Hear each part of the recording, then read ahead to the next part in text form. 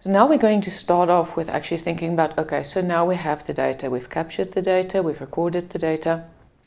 How do we start processing our data? So let's start with our introduction to flagging. So the first thing you're ever going to do is you're going to flag your data. When you get radio data, there is going to be spurious signals, contamination on your data, and there's nothing you're going to do you can do about it. There's always going to be bad data. So the first thing you're going to do when you get data from a radio telescope is you're going to spend some time looking at your data, flagging your data and cleaning your data. And this is very important because unless you have good clean data, you can't calibrate your data correctly, and that's going to negatively impact the science product that you put out. So let's just start a little bit and look at our data. So this is an L-band passband of meerkat, and you can see there is some data in there that is bad. Or we define it as bad. It looks like noisy data. Okay, so the type of bad data we would be looking for is typically like this. This is what we call RFI. So it's it's added to our signal by terrestrial sources. So the first one here, that's cell phone towers data that we don't want. And these are satellite bands, and then these are some more satellite bands. So what happens is these very, very strong, powerful signals overpower the very weak extraterrestrial signals that we are interested in, and that actually negatively impact our ability to actually extract those very weak signals.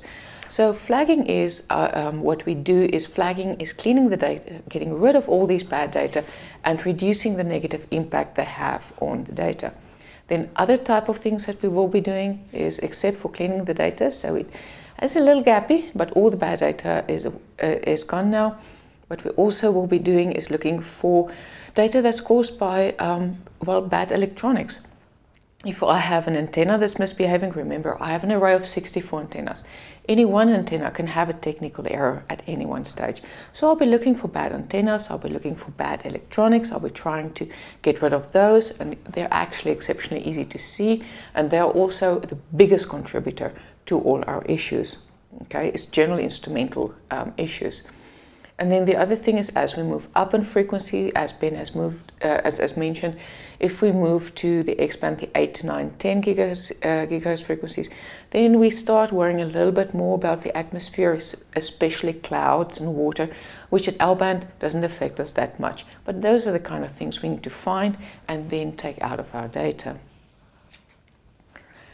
So let's just structure our talk quickly.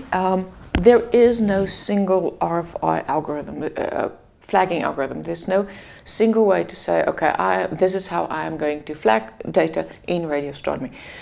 It depends on your data, it depends on your observation, it depends on the science. Your science basically indicate to you how much flagging you will need. If you have a complex field, if you want to go very deep, you will put a lot more effort in it if you're just doing a survey to look for something. So basically, your flagging is very difficult to explain. So what we're going to try and do now is actually take you through a basic schedule, a basic strategy that we would advise you to always use when flagging your data, or to basically an approach you can follow when you start looking at your data to flag your data. That will ensure that when you first calibrate and image your data, at least you will have some reasonable result. And this strategy basically contains, first of all, taking out all the known RFIs. So what I've just shown you is those channels that are affected that we know of by terrestrial or human sources like satellites, because they tend to stick to very narrow frequency ranges because they buy them from ICASA. So those we can just take out by default. We know they're going to clobber our signal, we can't find a signal in there, and we're going to get rid of those. And we're going to do that across the entire observation. We're going to be very aggressive about that. Then we're going to go back and look over frequency. If we can see anything about bad electronics, is there extra scatter? Is there an outlier? Is there a channel there that I don't like very much because it seems to be more noisy than the others, which may be indicative of electronic or instrumental effects? And then obviously I'm going to repeat all of this in successive cycles. The other thing is then in time. What happens is, as these satellites pass over, so especially GPS, you know, they have an uplink and a downlink. So they have to communicate to a large area on the ground. They are very close by and they are very powerful signals. So when they go into the field of view of my telescope, they tend to actually negatively affect the very, very sensitive electronics. Remember, the electronics was built to detect weak signals. So these strong signals that come from the satellites negatively impact. They actually saturate, we call saturate. They just raise the electronic gain to a level where it becomes unusable. This is the nonlinear, okay? And we find the time regions where this happened and we just discard those because we really can't do much about those timelines. Sorry, those time periods. And then if at the higher frequency, if there's a cloud or the ionosphere cause some polarization issues, we just find those and then we discard that data as well. Incidental data like slewing and those things. So that will be the type of data that we try to identify bad data through a cyclic type of investigation. And what I mean with a cyclic type investigation is that something we'll learn about in the next one is basically we will flag. We will be very specific about the sources we use to flag because we're going to exploit certain characteristics about them. Mainly we're going to stick to strong compact sources, especially in the beginning, because remember, we are going to look at our raw data. Then after that, we're going to do calibration. After calibration, we're going to go back to flagging, okay? We're going to try and systematically raise the issues out of the data in basically a cyclic event in a rinse and repeat cycle, one or twice until I have reasonably cleaned data, okay? And then there is this thing about flagging the source after calibration, just before imaging. This is when we actually go into flagging the source itself. I'll mention a little bit about that, but I do want to caution you to be very, very careful when we do that, because what you will find is while we're going through the mechanics of flagging, I'm going to continuously say I want a strong point source. Now, obviously, the nature of my science sources, I don't know its structure, I don't know its flux. So I can't make the assumptions I'm making when I'm using the calibrators. So when you go back, when we talk a little bit about that, please be very careful about flagging a science source because of the fact that it is fairly unknown and we are relying on the calibration results to basically learn the structure from it. So, known RFI. This is where we start. This is the RFI. So, on the L-band, you've already seen that we have the GSMs, we have the satellites. Now, the broadcasters, they like L-band, so that's a 1 to 2 gigahertz frequency range. And the reason for that is the long wavelengths. The long wavelengths actually is convenient because the waves will pass through obstacles very easily, so through walls and those things, which is why you can pick up a cell phone signal inside. It's not really perturbed by obstacles. Also, same reason we like working in L-bands, because it doesn't really bother about the atmosphere. I can do most of my sciences most days and everything just works. So the same reason why we like L-band, the broadcasters like L-band as well. But then we also have, Meerkat is a wideband imaging system. We have multiple feeds. So we have L-band and then we have UHF band, which is basically from 550 to about 1.1 gigahertz, 550 megahertz to 1.1 gigahertz. And this is the graph on the left here. And you can see that one is actually pristine. And this is since analog has gone out of fashion. It's just quieted that band right down to and give us a new leash on life in doing science in the UHF. So you see it does actually impact. So I need to know which band I work, and then I need to address the RFI that we as humans contribute to our data in order to remove that and then to actually look at my science.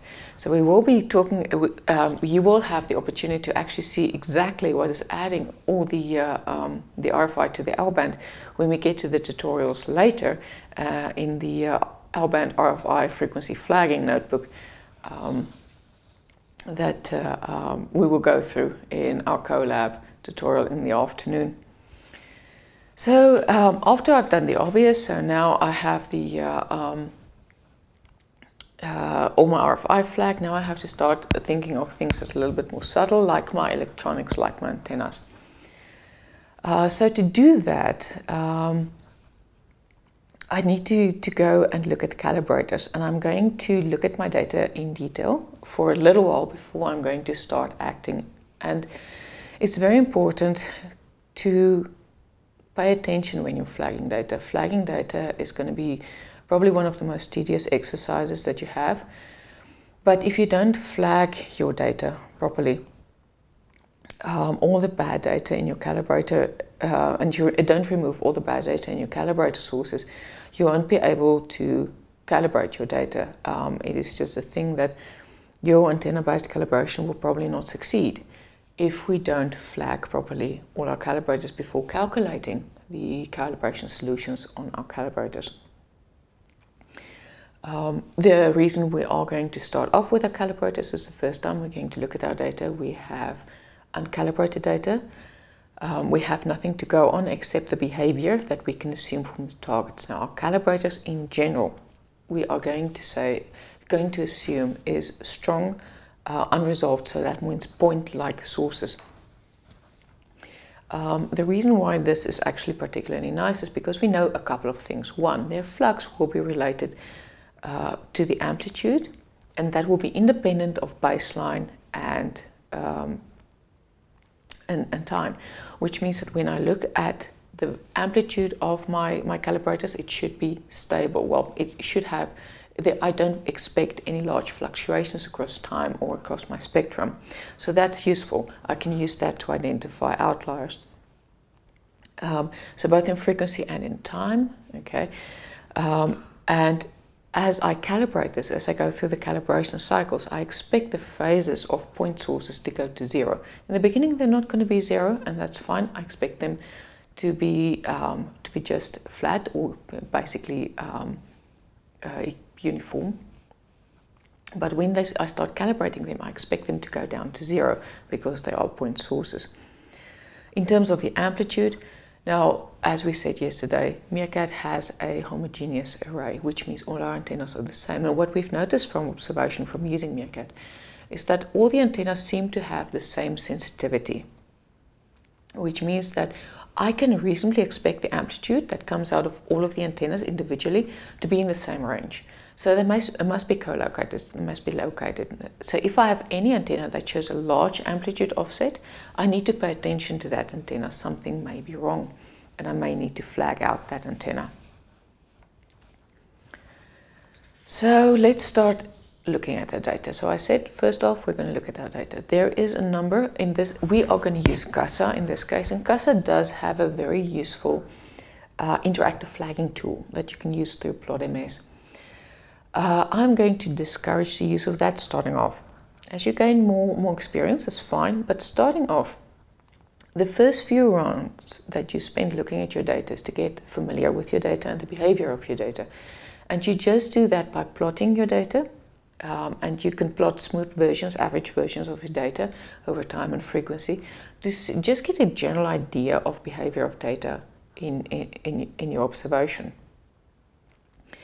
And when you become more comfortable and you identify bad data through this visualization step, you then actually when you flag it out explicitly.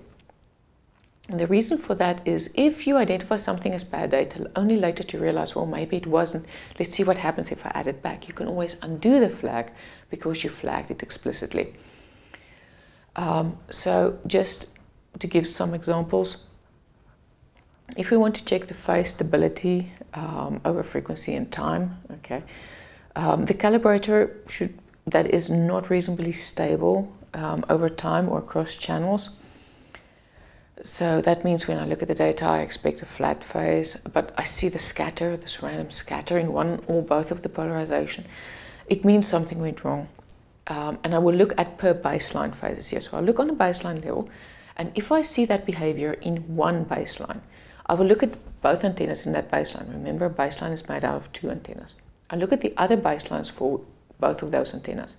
And if I see the behavior for any one of those antennas continue across the other baselines, I've identified my antenna, and I will take out that antenna. And I will be aggressive. I will flag out that antenna in the entire data set, Because if it misbehaves in my calibrator, okay, odds are it's going to misbehave in my data source as well. And I'm not interested in that data at all. So I'm going to flag out the bad antenna across all my observations. And then phase stability over time.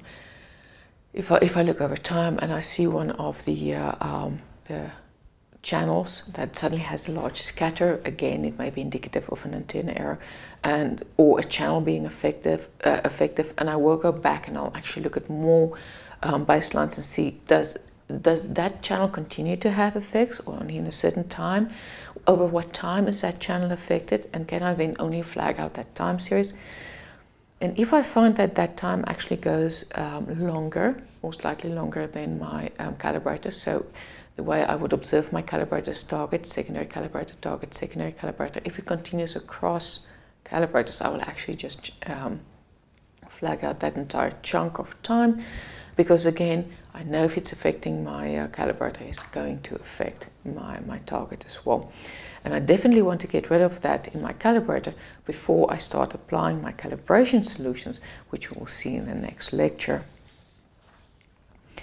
Then once I have looked at this repeatedly, and I've done various cross checks between baselines and cross antennas, and I'm pretty sure I want to flag out an antenna or a time series, I use the explicit flag data instruction to flag out that data.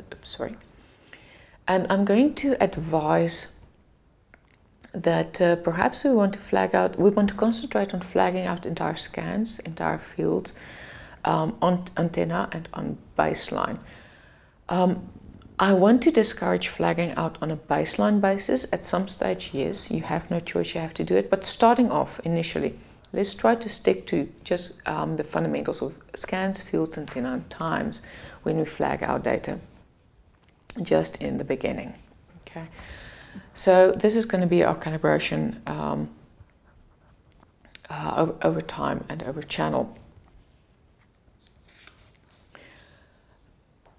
Then, as satellites and bad weather, as we say, will pass over our field of view, over our antenna, as we said, and we've now gotten rid of all our what we anticipate to be instrumental errors in our RFI. What will be remaining in bad data will be time dependent, so that will be our satellites and those things. And we want to go find these bad periods. We want to better define those. And for this, what we do is we plot our phase over time and our amplitude over time. Again, 4-point sources, they should be fairly stable over the time ranges. So we would want not to see fluctuations, large scatter, those kind of things. What you will see me doing in both of them is actually averaging. So if I go over channel, I will average all the observations for that specific target, and that gives me good signal to noise, so it gives me a smooth display of my passband. Similar, if I go over time, what I will now do is I'll take all my clean channels, okay, and I'll average all over frequency, so I only get one value per time, which will show me behavior, smoother behavior over time, which will highlight or show more clearly show any of the outliers that I may be interested in following up those time periods in closer inspection. And if the thing is, if I leave them in, what they're going to do is introduce phase errors, and that's actually going to be bad for my calibration. That's going to make my images more noisy. So I really do actually want to spend a little bit of time just to make sure that I have a clean observation over time. And here you can actually combine targets. So what you're going to do is you're going to start off with maybe just your flux calibrator, and the reason you're going to start off with your flux calibrator is mainly because, well, you know your primary calibrator, a flux calibrator is a primary calibrator. Primary calibrators are very nice because they are well-defined calibrators. Most of them have models. You know they should be point sources, and you can trust the characteristic assumptions that we're making about unresolved sources and their stability over time and frequency. We'll use those first. We'll use those to clean the data. Then we will start including our secondary calibrators.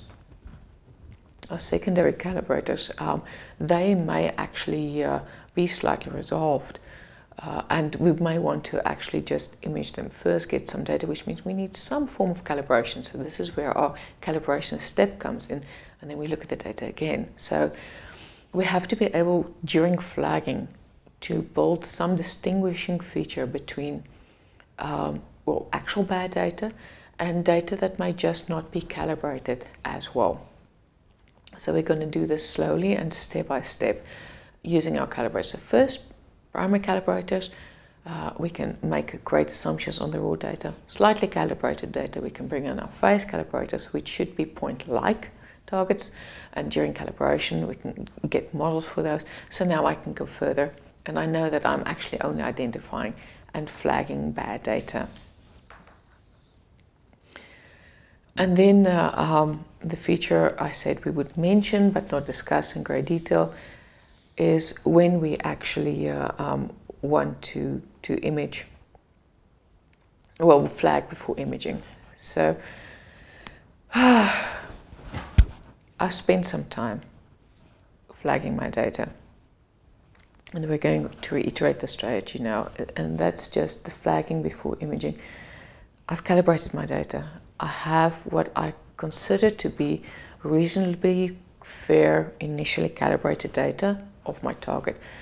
I have some structure information, I have some flux information about my target, but there may still be some bad data in there. So noisy data, noisy channels, those kind of things that I may want to actually identify and flag out. So the reason why it's actually very, very important for me to be careful here is that noisy channel, just last night spoke about the fact that there may be spectral lines. Remember, we don't only do imaging, we don't only have flat continuum observations, we also have spectral line observations where we have this very sharp peaked features of a channel, both in emission and in absorption. And we want to be able to identify those and not flag them out. That isn't bad data, that's actually our science targets. So that's why we should be very careful about flagging on our image. Maybe first create an image, walk through the image, make sure you understand what the data is, rather than just go ahead and flagging as if it was a calibrator, because we can't make the assumptions. It's not a point source, it may be an extended source, there's going to be structure in there, and nothing is going to work. Okay, so that is just the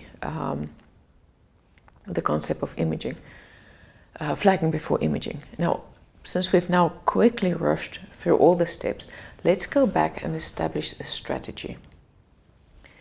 And I'm going to establish most of the strategy based on timestamp averaging over channel. So I've just touched on it quickly in terms of how I use my calibrators. So I get my data. I will first take out all the known bad channels, all the RFI. Then I will investigate by averaging over time and averaging over frequency. And I will flag out obvious outliers. And I will use only my primary calibrators. So flux calibrators and bandpass calibrators, because I know they should be point sources. I expect the following. I expect all my amplitudes to be located in a fairly tight range. I expect all my phases to be stable both over time and over frequency. They are independent of time and frequency. Okay. I will use those to find instrumental effects. That will be antennas, scans, and bad time periods. I will flag those out, and I will do that only on my flux calibrator. I will then use my flux calibrator to obtain a calibration solution, which I will then apply to all my calibrators. That's my flux calibrator and my secondary calibrator. Then I will go back to this base calibrated data. So now I'm looking at my data again at my flux calibrator, which is now slightly calibrated. What I will see now is so it's a more hidden bad data or features. So that may be noisy, affected channels. There may be some slight increase in noise from one of my other instruments, or the correlator might have added a bad channel for me. So I'll start picking up those things, allowing me to go one level deeper in terms of flagging, but still to be safe. Okay, so when I identify these bad channels, it is important now to realize when I say I want to flag these as well, I'm not going to flag them in the calibrated data. I'm going to use the calibrated data to identify them, and I'm going to apply them as a flag, explicitly flagging them in my raw data. Okay. And now I'm also going to I'm going to include data from my secondary calibrator. So now I can go to my secondary calibrator. It is now calibrated, so I have a model. If it's slightly resolved, it will be better behaved. So now my assumptions will hold. Now my assumption, if the phase should be stable over time and over frequency, will be successful, it will hold. I can be more reasonably assured that when I find bad data in my secondary, it is actually due to bad data, and not simply because my data was uncalibrated. And I will use that to add more flags, to flag out more bad periods, or potentially identify a range where another antenna, because remember, these observations are long observations. Anytime during an observation, an antenna can have a problem. Okay, so I can identify, oh, this antenna started giving problems, I shouldn't use it for the rest of the observation, I can take it out. So that's what I'm going to do there, and then I'm going to take those, the flag data, this additional flagged data that I've now added to my raw data, and I'm going to redo the calibration again on flux and on primary and secondary calibrators, and then relook at the data. So I'm going to do this about one to twice, okay? And that should give me reasonably clean data that I can then use to calibrate my data, my actual source flag. And then if I'm well familiar with my data and I'm well familiar with my source, I know the structure, I know the expected spectral lines of my source. If it's not completely unknown to me, I can then go back and very, very carefully try to identify bad data in my source, although we need to be, again, very careful here, and I'm going to discourage that in the beginning, until you've built up some understanding of what you're looking at in the source that you are looking at. Okay, so that's going to be the best strategy for flagging, okay, that anyone can actually follow. Again, the number of times you have to repeat this, how long it takes you to go through that, I can't say. So we really can't give you a recipe for flagging. You have to start off by looking at your data. Depending on when you look at the data, where your data was, the number of satellites you had in your data, where you were pointing, anything may change. It changed the amount of flagging you do, and that's going to be data set per data set. So every one of your observations is going to be different. You can spend this time for every one of your data sets. The one thing you will know is there's always going to be bad data in your data, and it's going to negatively affect your calibration, and you will spend significant time just going through your data, verifying that you have flagged enough data, and you even may return, after you've done all the calibration, image your data. You may be unhappy with your data, and come back and redo the flagging again. This is something that's going to continuously go throughout, but it's a very, very important step to actually achieving good data and good results in your science output. So I think if there's one thing that's standard on radio, is that there's going to be bad data. Rule of thumb is start by inspecting and flagging primaries, flux and bandpass, as we say. Take care with your gain calibration. Perhaps first apply calibration, or first apply flags, so identify on your primaries, to your secondary before looking at your secondary. So some calibration before looking at your secondary, because especially for Meerkat, most of our targets will become resolved on the lingua baselines, or slightly resolved. So you may want to be careful in your secondary. Primaries, we know a lot about. There's a lot of information about primary calibrators, but they're few and far between. So it's a good place to start, but you can't do all your flagging there. Secondaries, we need to choose them to be close to our target. It's something we will discuss during our calibration run. So we can't necessarily make the assumption that we know there will be point-like, or that we assume that there will be some model, okay, but we can't off the bat just make a point-like assumption on the larger telescopes, maybe on the smaller ones, but not on the larger ones. And there is always an advantage by doing the rinse and repeat, the calibrate, flagging cycle, at least in the beginning while you're looking at your data, to be sure that you are actually flagging bad data and not just uncalibrated data. And then err on the side of caution. Always err on the side of caution. Look at your data. Spend a little time not doing anything, just simply looking at your data. The plots we use to identify bad data, so the averaging over time, averaging over frequency, to get a smoother display of the data, so the observation over time, observation over your passband.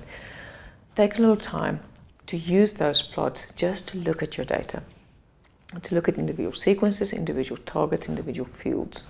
Okay, get to know the data before you start flagging. There may be a trend in your data, so data may be trending upwards or downwards. So instead of just randomly going in brute force and starting to flag out upward moving trends, you might actually be flagging something that can be corrected simply because of the trend in the data. So err on the side of caution. Take some time just to look at your data, get comfortable with your data, and then slowly go into flagging. As you start to get to know your fields, okay, so if you have a longer observation or you start looking at a field that you're familiar with, obviously this will become tedious. You will know what to do, you'll know what to look for, so you don't always need to do this. But for people getting into radio astronomy or starting off in a new field with an unknown target, this may be a good, more conservative approach to ensure that you have good data going into your calibration, and we are now safely flagging data, not taking out signs we may be interested in later. And now flagging, because I keep saying there is no algorithm for flagging, the best way for us to approach flagging is practically. So this afternoon we're going to spend a lot, and I mean a lot of time, basically going through various, I think there's 2 or 3 notebooks that you will be going through. It will give you some help or some exercises, not only to look at data, also to access data. So there's some data that you're going to download. I'm going to show you where to find that on the drive. So on the shared drive in the folders, there's going to be some public data you're going to download, and then you're going to work through some notebooks. You're going to get to know especially the Meerkat L-band passband, and the reason for that is because that is the one most affected by RFI. We're going to see what the reasons are for them. We're going to see the changes, how do we affect those changes, and then actually getting a practical experience in flagging them, and then seeing step by step what happens when we flag out these, how we clean up our passband. So there's going to be 3 or 4, and then these are going to be strong primary calibrators only we're going to look at, because I want you to see the behavior of this primary. See, when you get to this term of outlier, you have some idea of what I mean with outlier. If I say noisy channel, it's going to be an obviously noisy channel. So we're going to have some practice both in downloading data from Google Drive and to access our data in the archive itself. So there's a tiny little data set that you are going to have to download. So you're going to get some exercise in getting the measurement link, and then access getting, so downloading the measurement set, and then actually working with that measurement set once it is on your Colab.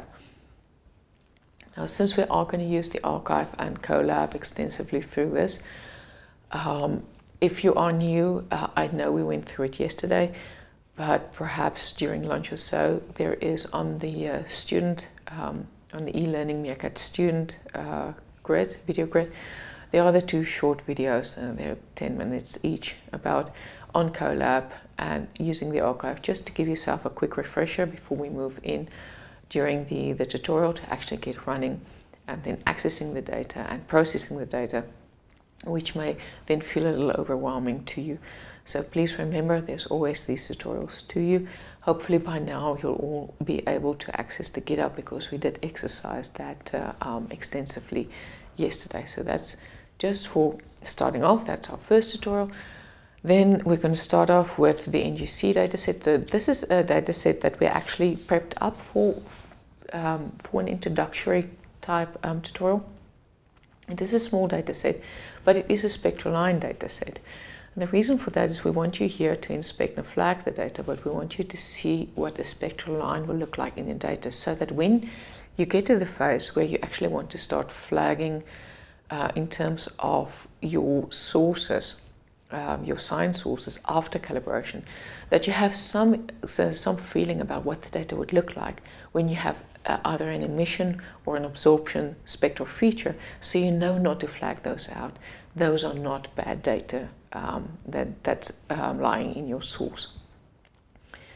And then just depending on how you go this afternoon, we can take it slow. The most important is to get through the first initial steps on the calibrators to get familiar with flagging. Is then also, once you get familiar, remember I said as you get familiar with your fields and your term and your science targets and your calibrators, and you start to know what they do and how they behave, you are going to start to reach a phase where you're going to say, okay, I know this, I just want to get this done. Also, if you have the L-band RFI, you're going to say, oh, that's pretty predictable. I always know where these targets are. Why should I do it manually all the time? Now, for that, we generally start building pipelines. And in radio astronomy, because there's so much data to process, we do that fairly quickly.